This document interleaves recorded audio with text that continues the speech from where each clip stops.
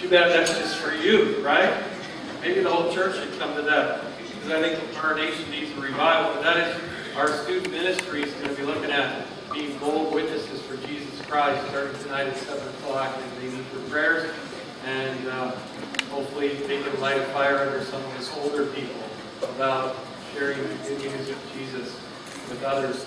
Now, I was told that the kids were in Wednesday night Way of the Wise and had books. Those books are over there on the table on the way out. If they want to have those to take notes during Sunday school, they certainly can. So parents can pick those up. Also, at this time, we're going to be excusing our children up to kindergarten age to Children's Church downstairs if they want to attend. At this time, we're going to read God's Word from John chapter 13, beginning at verse 31 and going to 14, verse 4. Let's stand as we give honor to God's Word.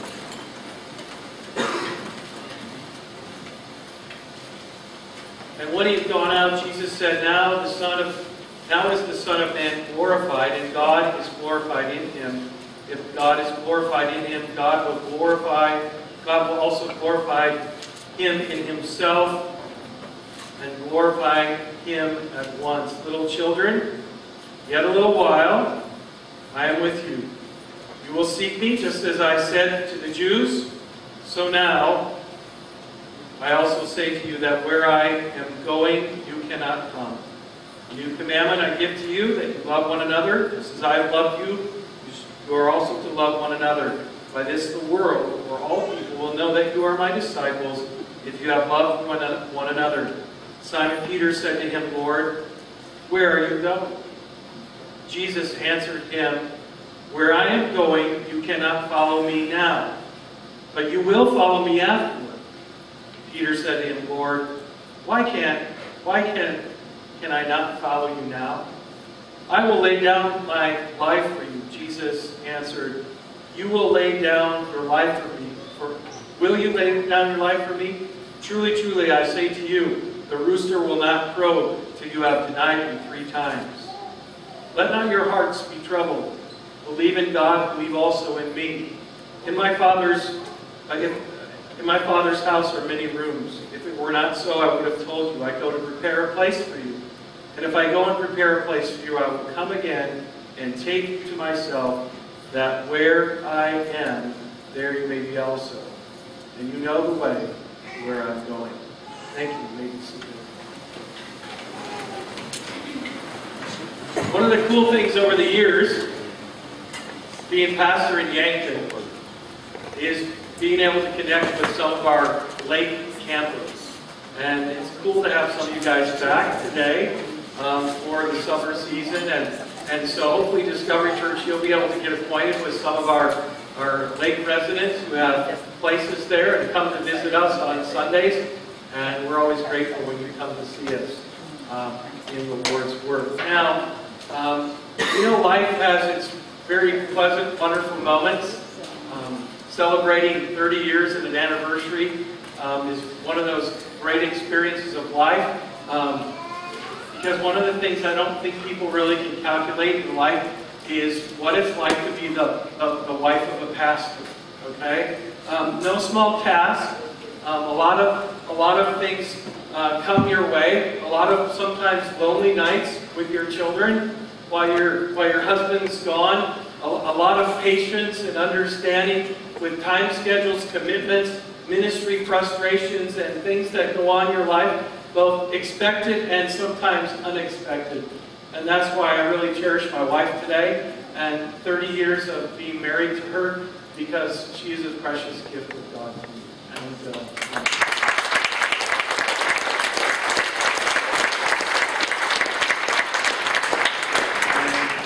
We are so grateful to God for our kids too, and to see how God's working in their lives as well, and to see them answer His call on different phases of their life. It's always exciting to see. Well, we also know that there are some times when we get bad news. When we get the phone call in the middle of the night, like I did back in December, Remember, it was a Sunday morning. So your mom had a heart attack. It's like, wow, that was unexpected. And then to go and to see what happened, to see what transpired in the week. And we've all gotten calls, gotten notifications that a loved one is ill, or there's a change or a dramatic situation, an accident that's taken place. We've all been the recipients of bad news, difficulties, news that troubles us, news that creates anxiety, worries, concerns, things that change life in an instant, where we say, what are we going to do next? How are we going to respond to this? How are we going to get through this? How are we going to cope with this? How in the world are we going to get stuck in this situation? Or are we going to be able to move on from this situation? We know trouble that comes, and with the bad news, infuses difficult things for our hearts to deal with. And as we look at John chapter 13, verse 33, we notice Jesus delivered what you might call some earth-shaking and unsettling news to his disciples when he said, "Little children, yet in a little while I'm with you," which interpreted means, I'm not going to be with you very long. Only for a little while. You'll seek me, and just as I said to the Jews, and now say to you, where I am going, you cannot come. Now think about it. Where I'm going, you cannot come. For 3 years, all of these 12 guys walked with Jesus, right? They were with him most of every moment of the day, except when they were sleeping, but they were in the same locale. And so they were used to the routine. They were used to what was going on as they gave up their lives to follow Jesus. And now he says, I'm going somewhere where you can't come. I don't know, kind of like when you were a little kid, and I was in a large family, right? And there were a bunch of older kids, and I was the youngest. And hearing your parents say, the older ones get to go there, but where they're going, you can't come, right? There was a bit of frustration. There's a bit of discouragement. There's a bit of something like, well, why not? You know? And so here are the disciples of Jesus. Jesus has announced to them a clear separation is going to take place. He was going away, and where he's going, they can't come. The 3-year journey that they had enjoyed, that they learned about, that they had seen some amazing things happen for them, is now coming, and it's going to end. And you have to see how confused they are. Because if you look back in John chapter 13 and 12, you notice it kind of all gets started with the triumphal entry, right? Jesus mounts the colt, he rides into the city of Jerusalem, all the palm branches are waving, everybody's shouting, Hosanna, blessed is he who comes in the name of the Lord. It is a wonderful festivity, and the disciples are going, yeah, we're with Jesus. And all the crowds are just loving him. This is getting better for us by the moment, right? They're thinking Jesus is going to, with all his power, his authority, he is going to wipe out the Romans, and we're going to be, we're going to be right in the midst of this because we are his best guys, right? We're his disciples. This is going to be great, right? They're just thinking this triumphal entry is just the start of something really good, and then all of a sudden, things change when Jesus starts washing their feet. Wait a second. A triumphant king doesn't wash people's feet. And Peter objected, Lord, you can't do that. Guys like you in your position, your power, they don't do stuff like, they don't get down and wash stinky, dirty feet. And then from there, he predicts his suffering and his death. And then he goes on to inform them that one of them would betray him. And they're all going looking around. Is it I? Is it I? Is it I? Didn't even know. They were all kind of freaked out. Things are starting to kind of spiral out of control with life. Like, what's going on? Here we have this triumphal entry. Now he's talking about dying. He's washing our feet. And, you know, he's saying one of us is going to betray him. And now he says, where I'm going, you can't go.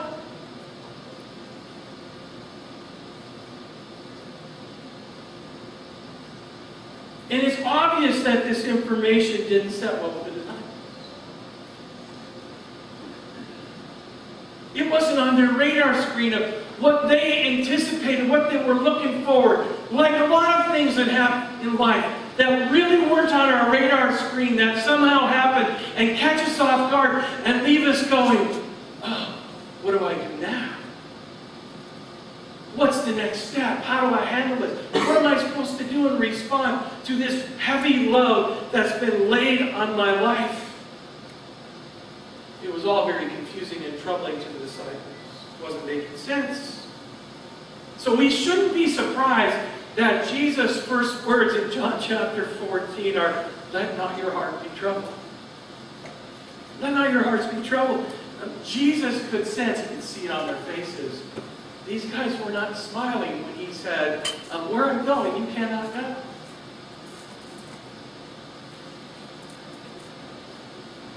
He could sense the weight of his words and the trouble in their spirits. He could see it on their faces. And Jesus doesn't want to leave his disciples in a condition of being in trouble. Troubled in their spirits. It's not a good thing, I think we all can suggest and agree with, it's not a good thing to live your life with a troubled heart. Right? To be weighed down with cares, anxieties, concerns, burdens that we're carrying from life's experience. It's not a good thing to live in a constant state of troubledness. And to that, Jesus says, set your hearts at. Jesus says, I'm going to give you some perspective now, disciples. I'm going to allow you to see some things, and I'm going to teach you some things that are going to help you deal with this announcement. So here's what I'm saying. If you're here today and you're burdened in life, you're carrying some troubles, I would ask you to do one thing. If you're dealing with some confusion and trouble, read this week John 14 through 16. This is the information that Jesus gave to his disciples at one of their lowest moments in the journey.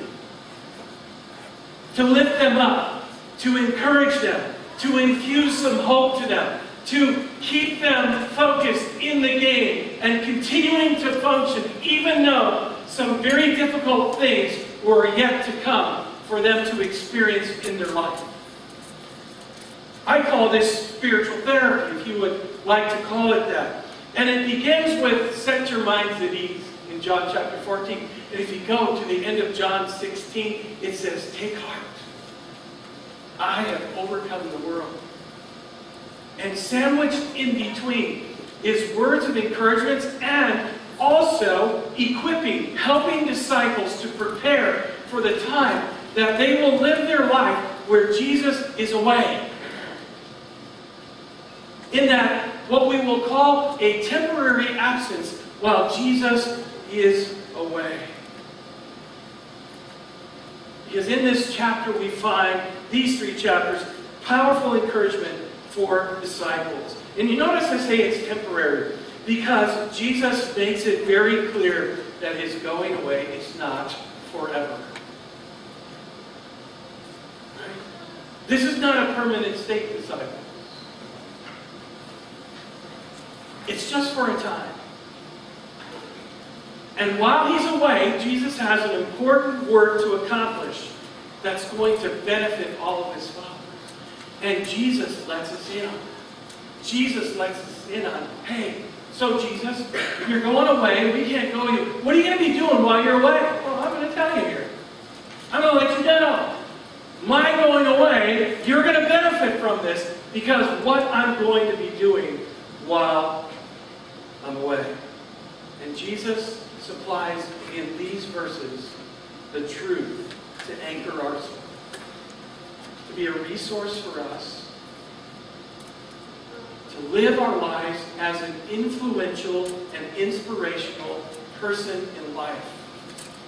Because, you know, there's a lot of people living their lives without a lot of hope. When a disaster strikes, they're not sure what to do. When they get the bad phone call with the accident, with the injury, with the illness, with this, they're not really sure how to cope with it. They're not really sure what to do with it. Because they really don't have their lives anchored in any way, in any kind of spiritual foundation for life. They have their life anchored in the American economy, the American worldly system, that they've just sort of functioned through life, and they really don't have any substantive foundational truths to really anchor their soul, that give them perspective and help and hope as we all have to work through difficult situations in life. So quickly this morning, I want to go through 5 things that we learn from this text about truth for troubled times. When we are called to overcome or to respond to bad times or troubled times in our life. First of all, troubled times urge followers to greater faith and trust in Jesus. Troubled times just call every one of us, they urge us, they're calling us to exercise greater faith and trust in Jesus. You see, the one quality we will need to display and that will need to be seen in our lives in the face of troubled times is our faith. That is the one quality that we will be tested, will be developed, will be strengthened if we allow it to in the face of troubled times. And that's what Jesus is asking of his disciples. Notice what he says. You believe in God, now believe also in me. First statement. Hey, set your hearts at ease. You believe in God? Trust me. Believe also in me. And then here's what I'm going to tell you to why you can trust me. Okay? So Jesus is asking us to trust him. He's asking us to put our faith in him. And it's kind of interesting. Years later, Peter, remember Peter? Never short on words, never short on a response, right, to what was going on. Years later, when he sits down and the Holy Spirit encourages him, as he is talking to Christians who are suffering persecution for their identification with Jesus Christ, Peter makes this statement. Your faith is more valuable than gold, which is perishable. Even though it is tested by fire, the fire of trials and the fire of troubled times may be found to result in the praise and glory and honor at the revelation of Jesus Christ. Peter saw the value of what Jesus said when he said, believe in me. And then you look at the Apostle John, who wrote these words in John 14 as the Holy Spirit inspired those to us. You go to 1 John chapter 5. John is telling Christians who are facing trials and tribulations and testings in their life, going through hard times and troubled times, in 1 John chapter 5:4, what does he say? Whoever is born of God overcomes the world, and this is the victory that overcomes the world, even our faith. Our faith. Our faith. So, these apostles are saying, the one element that is going to help you through every trial is your ability to put your trust, your faith, in the words of Jesus. Your faith in the words of Jesus. And we can look at the history of Christianity over 2,000 years, and we can say who has always prospered and thrived in the middle of troubled times in history. What people have constantly proven to be unfazed by difficult times, whose minds were at ease when everything else around them was going crazy and in conflict. It was the disciples of Jesus who stood strong in their faith in God and his word, and they responded with the confidence that comes from a living faith. So Jesus says to his followers, the key to survival in troubled times is a strong faith. And John learned that from his own experiences. He learned from his own experience following that command of trust in me, believe in me, believe in what I'm going to tell you, believe in these words that will filter in our text into 3 chapters, believe in me, trust these words, and you're going to be all right. So it is very essential that when we face troubled times, we need a thriving faith. A faith that's grounded in the Word of God, a faith that has grown and matured through the trials and challenges of life, a faith that is confident that in all things God is faithful and He can be trusted. We need a faith that reaches from our head to our toes, a faith that knows what's true, it believes what's true, and then it's willing to act on what's true, staying faithful and confident that God is in control of everything, working out His plans and purposes according to the counsel of His will.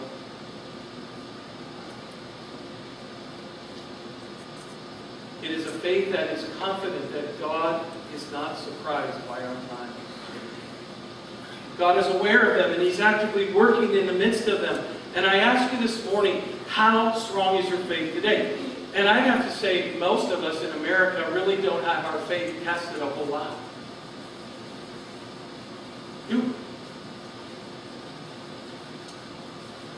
I think this little experience that begins tonight about witnessing is going to test some people's faith, right? That's the goal. But how many of us really live by faith?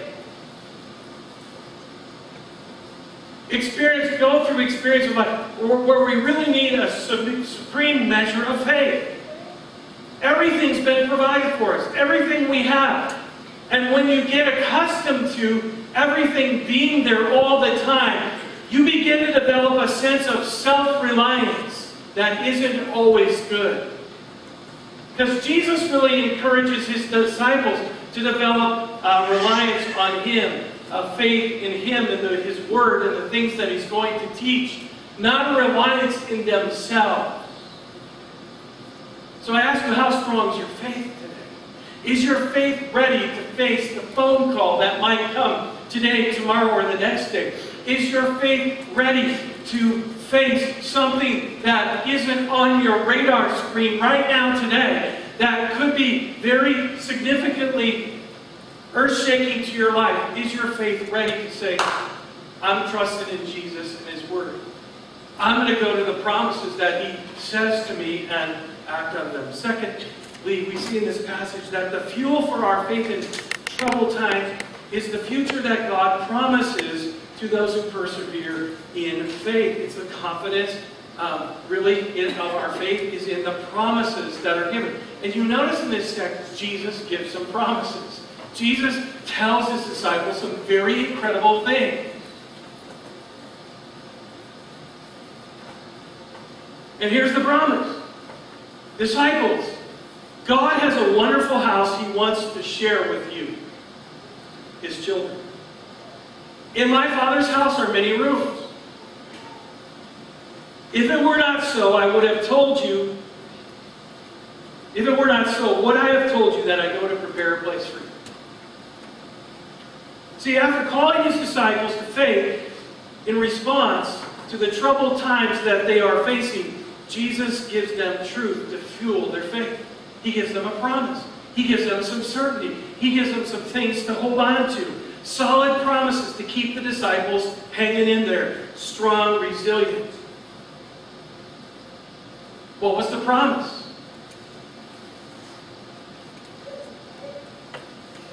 To give them a strong faith and confidence in Him. He says, here's what. I want to give this promise to you. I'm going to give you a future of taking up residence in heaven with God. That's a pretty good promise, if you didn't know it. Because most people living at this time, they lived and they died. Just like everybody, they lived and they died. They really didn't have any solid confidence, just like that guy that said, are you sure you're going to heaven? I hope so. I've heard that from a lot of people. Well, I hope so, but I'm not really sure. Can anybody be really sure? Jesus wanted His disciples to be sure, right? So He gives them this promise. Your eternal home awaits you. And that's what Jesus is seeking to convey in verse 2. My Father's house has many dwelling places. In other words, it's a cooperative relationship that exists between Jesus and the Father. Together, two distinct personalities of the God of this miraculous, mysterious Trinity, Father and Son working together. And Jesus' first statement tells us that the future home God has for us is big enough for every one of us. That's pretty cool, isn't it? Nobody's going to be left out, right? It's big enough. And it's for His children. Our eternal home, get this, is currently being prepared for inhabitation by Jesus in the same way that a groom prepared his home for the love of his wife, his bride. And most of us don't get this, right? Because we grow up in a culture where brides decide how the wedding's going to go, right? It's a woman's task, right? So they plan the wedding, right? And there's weddings all the time going on right now this time of year, and many brides go out and plan their wedding. But in the Jewish culture, brides do not plan their weddings. Grooms plan the wedding. And it all started when the dads of the bride and the groom got together and they arranged their children's marriage. Right? Kids are going to get married. Right? We agree on this. Bring them together. The kids agree on it. They're betrothed. They make a covenant together. We're going to be married. And then what happens? They separate. The bride goes home to her family, and the groom goes, and he goes away to prepare a life and a home for his blessed bride, who he someday will come and claim, and they'll share a glorious wedding day. Guess what's happening now? The bride of Christ is being built on earth, and the groom is away preparing the home for their inhabitation when this life is over. That's what Jesus is doing now. That's why He needs to be away, right? And Jesus says, if this weren't the case, if this wasn't true, He says, if this in fact were not certain, Jesus said, I wouldn't have told you. In other words, Jesus is saying, I'm not in the business of giving you false hope. I'm not in the business of throwing out promises to you that I cannot keep. In other words, Jesus isn't just telling them stuff for the moment to sort of settle their hearts that will just pacify them for the moment. Because we know people will do that to us, won't they? They'll tell us what we want to hear for the moment to pacify us. But if we were really to count on the words that they were giving to us, we wouldn't be sure. Later in time, we find out if it was really true. And most of us know how our faith in people can diminish over time when they promise to do things and never come through with them. You ever run into people like that? I know there's people like, they'll say, hey, let's do this, or we're going to do this. There's a guy that keeps telling me, hey, we're going to play a game of golf. And I have to keep saying to him, no, we're not. Because he keeps saying it. He's been saying that for 2 years now. Yeah, gotta get you the key. We gotta have a key to golf. I just want to say, no, we're not. Just like those people that, I'll call you later. No, you're not. And why do we say that? Because they've been saying that all the time. And how many people say stuff just to say stuff, they don't mean it, and we know it. Why? Because time after time after time after time, the words never come true. That's why I said in that sermon, parents and children, how to exasperate your children. Don't exasperate your children by giving them false hope, false promises. Oh yeah, I'll do that. And then it's time to do it, and you go, I'm sorry, I can't do it right now. You know what happens? Then they start to think, that guy's words, no good. He just says it to pacify me for the moment, to get me off his case from nagging him about, hey, good, can we go, can we go, can we go? Yeah, sure, we'll do it. And then it never happened. Jesus doesn't give those kinds of words to the disciples. He doesn't see the disciples, trouble, trouble, trouble, trouble. Hey, what's going on, Jesus? Hey, guys, it's going to be okay. We got it all covered. I'm going to, when I go away, I'm going to heaven and build you a house. And when I come, he's not saying that without me.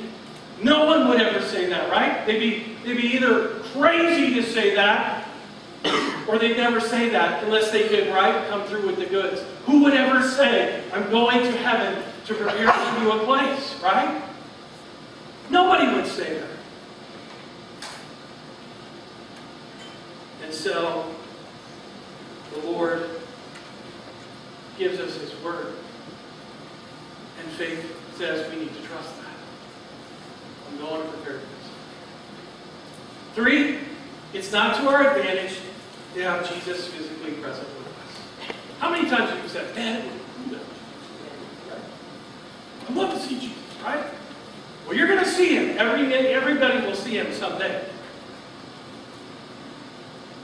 But in this portion of God's plan, right?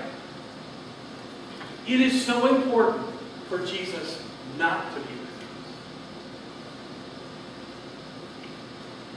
He said, my absence is really a benefit for you. And you're going to find out what kind of benefit it really is. While on the way, I'm going to be preparing for you an eternal home that we can enjoy forever. So Jesus' temporary absence for His disciple is for their eternal benefit and blessing. And He will mention that again when He announces the coming of the Holy Spirit. Hey, it's okay, guy. When I go, guess what? My presence is going to be with every one of you through the Holy Spirit who dwells in every one of you. I can only be with you spatially one at a time, and I can't be with 5 billion people at one time, but the Holy Spirit can. Because I need to go away to a place where you cannot come. So keep doing the work that I've asked you to do in my absence. And you know what? Our faith and our patience will be rewarded. I don't know about some of you, maybe you had an opportunity to build a house in your life, a new house, you know? And you're in the old house, and you see the new house coming, and you all know that at the time of building a new house, there are those wonderful things called delays, right? Delays, right? Delays. You're already in, oh, this happened.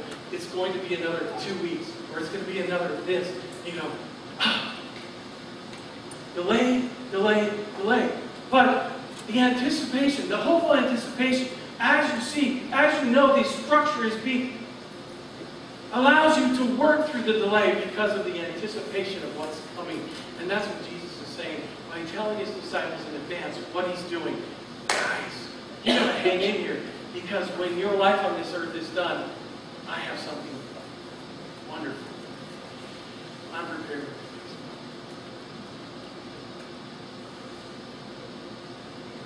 Fourth thing. This is a key thing.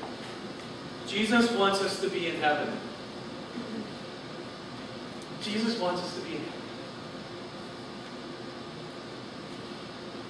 That's His ultimate goal for every one of us. He wants every one of us to be in heaven, because heaven is so much better than life on this earth. Okay? Got that? Heaven is so much better than life on this earth. That where I am, there you may be also. Christ died for our sins, the just for the unjust, in order that He might what? Bring us to God. Jesus died so that He could bring us to God, so that He could prepare the way, so that we would be acceptable in the presence of God, because we're sinners, we're unholy, we're unrighteous. We're like those girls who say, yeah, I think I've lied. Maybe not. Or I stole something. Yeah, it wasn't from a store, but it might have been from my brothers or sisters or someone else. Right?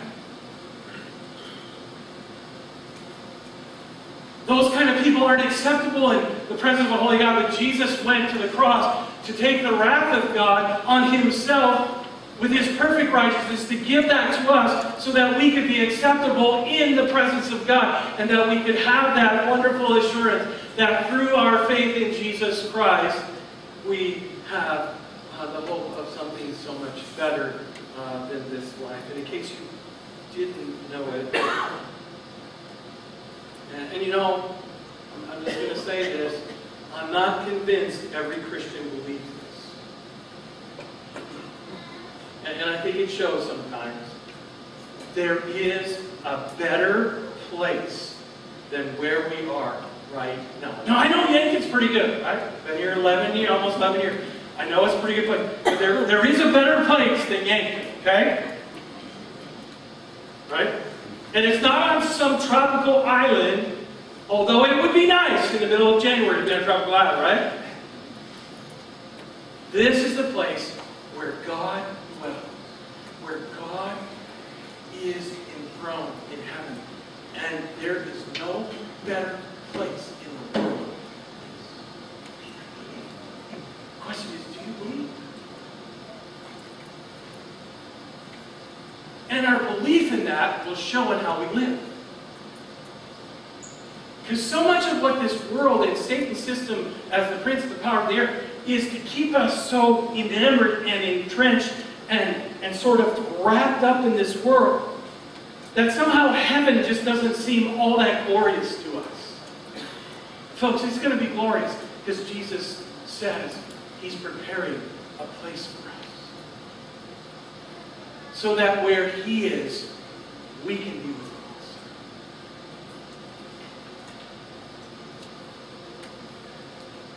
The fifth thing we see, the fact that He's in heaven preparing for us a place means He's coming again. He's coming again. He will return and escort us to our eternal home. His departure doesn't mean they won't see each other again. Rather, it only assures that He will come again. There's a specific date, day, time, on heaven's timetable known only to God the Father, but I believe is inching much more closer than many people really believe, that Jesus' return isn't that far away.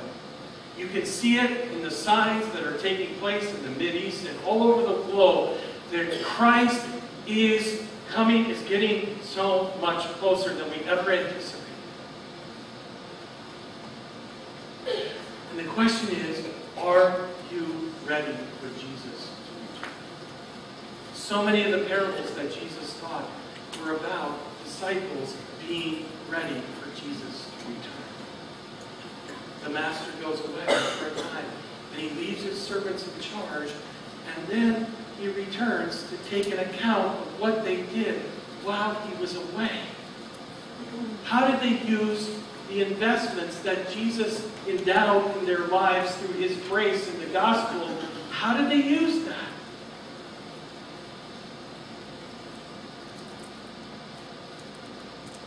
Are we ready for Christ's return? Are you ready to see Jesus for the first time, face to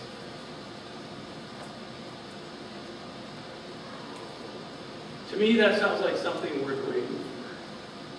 That where I am, there you may be also. I don't know. I just think I just know what people. The greatest person that ever lived. I just think that is the place where I want to be. And I'm so grateful that I had two people in my life that shared that with me, that the greatest place to be is with Jesus. That was my mom.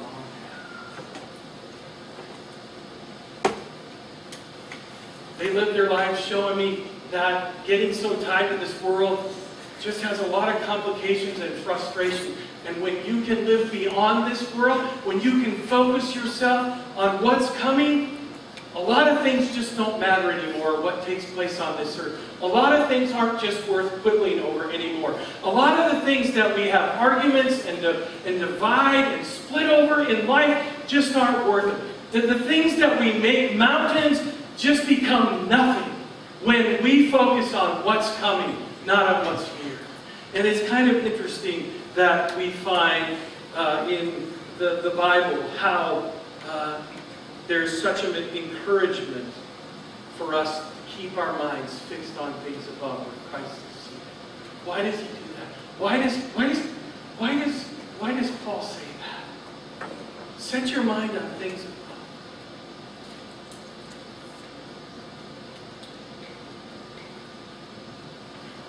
Because when heaven and eternity so become our desire and our focus, a lot of the things that we make so big and so important and just ultimately complicate and frustrate and destroy our lives just don't matter because of where we're going, where we're headed, what really matters. So I ask you today, believe the words of Jesus?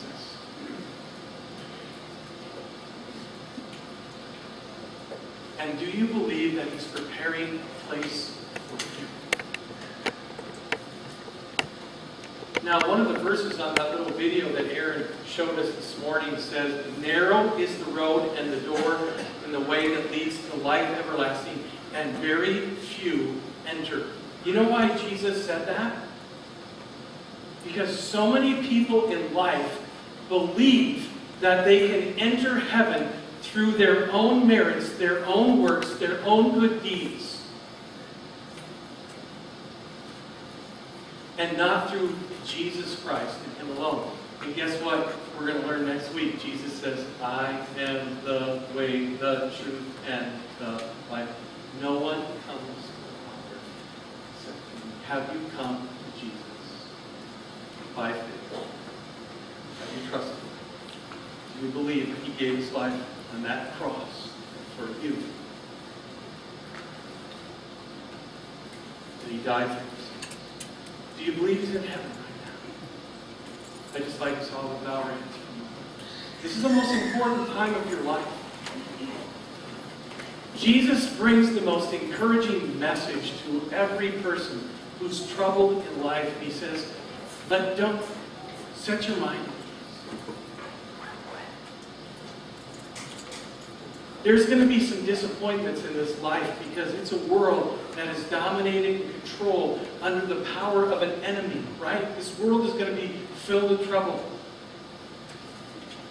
But the last words of the text are, "Take heart, I've overcome them." Jesus has overcome it, and He's promised us so much better. But it requires one thing.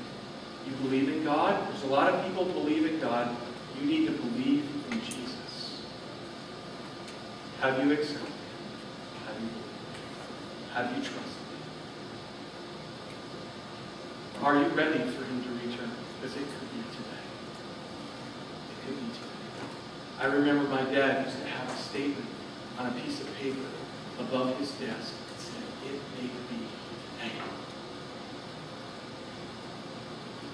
We need that on our armbands, our wristbands. Not live strong, that's a pretty good thing. Live strong for Jesus, but it may be today. Are you ready? Are you prepared? Are you watching? Are you waiting? Just like to play a little song at this point, just ask for you to just quiet your heart before the Lord Jesus Christ. Are you prepared? Are you ready? Do you know that Jesus is preparing a place? Do you know that He's coming again? If you're not sure and you want assurance today, we'd like me to pray with you and talk to you about that while the song is played.